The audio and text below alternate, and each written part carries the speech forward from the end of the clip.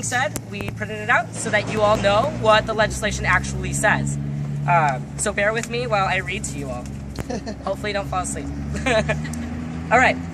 It's too important to fall asleep. Yes, it's too important to fall asleep. That's an awesome point.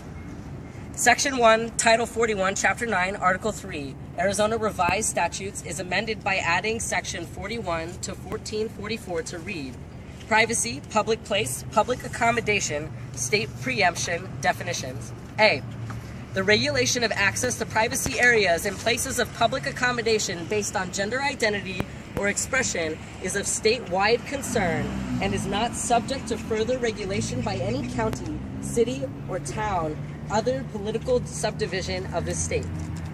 Subpoint B, a county, city, town, or other political subdivision of the state shall not enact or enforce an ordinance or policy that requires a person or business to regulate access to privacy areas based on gender identity or expression.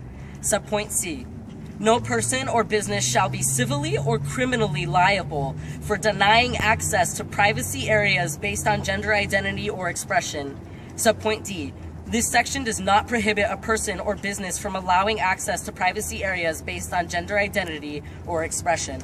Subpoint E, any ordinance or policy that relates to access to privacy areas based on gender identity or expression that is inconsistent with this section is void and of no force or effect. Subpoint F, for the purposes of this section, gender identity or expression means either A, an individual's self-identification as male, female, or something in between, and includes an individual's appearance, mannerisms, or characteristics only insofar as they relate to gender, with or without regard to the individual's designated sex at birth. B, any other substantially self or similar self-identification of gender. Subpoint 2, privacy areas means in places of public accommodation where access is restricted based on sex, including a public restroom, bathroom, shower, bath, dressing room, or locker room. Section 2, emergency. This act is an emergency measure that is necessary to preserve the public peace, health, or safety and is operative immediately as provided by law. Does that sound like it's in retaliation to anything, by chance? Maybe. Maybe, just a little, just a tiny bit, maybe in retaliation to the Human Relations Ordinance that Phoenix passed not too long ago. So this is an emergency measure. It's about protecting people. It's about protecting cisgender women and children. But the reality is it doesn't protect people. It only further puts people in harm's way. Who here knows what Transgender Day of Remembrance is?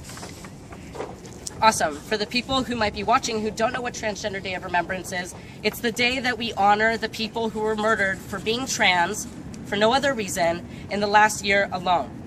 Because that's how substantial the harm that we receive from people who are not trans is. That being said, one person who is trans is murdered every 36 hours. That's a lot of people. And this only encourages that more people bring harm to us. The reality is we're not the ones hurting people who aren't trans. We're not the ones attempting to criminalize them because, you know, SB1045 didn't make it, but it was still an attempt. We're not the ones trying to do those things. It's people who are not like us, people who think that they are better than us for no reason, who are doing these things. The reality is that this bill isn't just affecting trans people. It targets trans people, but it doesn't only affect trans people.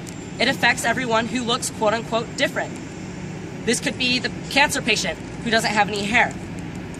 This could be the metalhead who has long hair. This could be the person with a lot of piercings. It's not just trans people who have gender identities. It's not just trans people who express their gender. We all do. We express our gender by the way that we walk. We express our gender by the way that we talk. We express our gender by the clothes that we wear or do not wear. This is the language by which we show ourselves to the world. And so the reality is my right to expression includes gender expression, does it not? Yes. Yes. Life, liberty, the pursuit of happiness. Life, liberty, and the pursuit of happiness is very difficult if you are not allowed to pee anywhere. It is very difficult. My right to privacy does not stop at what is behind my clothes. My right to privacy does not stop at my personal documents, which is none of the business of the people who own businesses of the restrooms I use. And anyway, Nicholas Love brought up a wonderful point, and he said he was writing an essay. I don't mean to steal your idea. Oh, you're behind me. And he said, 100%. who knows what's underneath that skirt on the bathroom door anyway? Has anyone asked the girl on that sign?